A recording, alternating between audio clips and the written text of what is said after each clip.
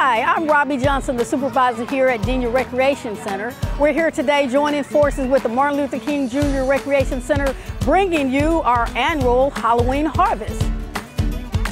One of my favorite things about the Halloween Harvest, one of course is dressing up, but another one is partnering with other departments. Today we're handing out candy, of course, but we're also promoting our Forge Makerspace, which is a way to promote innovative, creative activities. So we look forward to seeing you out there.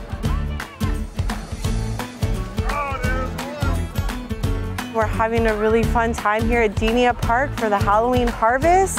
We've done games and bounce houses, and now we are waiting for the hayride. It's a great event and hope everybody comes out next time.